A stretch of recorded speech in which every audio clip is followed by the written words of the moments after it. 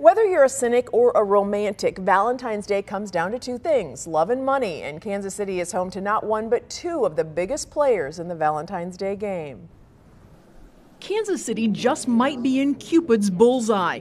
It's home base for two huge names in Valentine's Day spending: Russell Stover chocolates. We have strawberries in milk, white, and dark chocolate. And Hallmark Cards. Valentine's Day is huge for us. It's the second largest card sending holiday, of the year.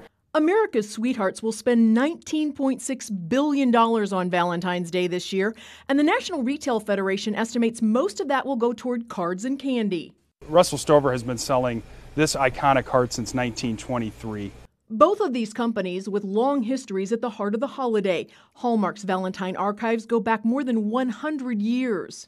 We started carrying Valentine's cards as early as 1916. And of course, since then, we've carried thousands of Valentine's options for every type of relationship need.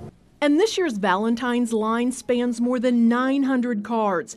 But small businesses feel the love too, like Christopher Elbow Chocolates, in business for 15 years. I know people kind of talk about it being our corporate holiday, but the benefit for small businesses is you just can't measure that. With most Valentine's Day products already crafted for sale, the frenzy is more at store counters this week. The pressure less on sellers and more on buyers.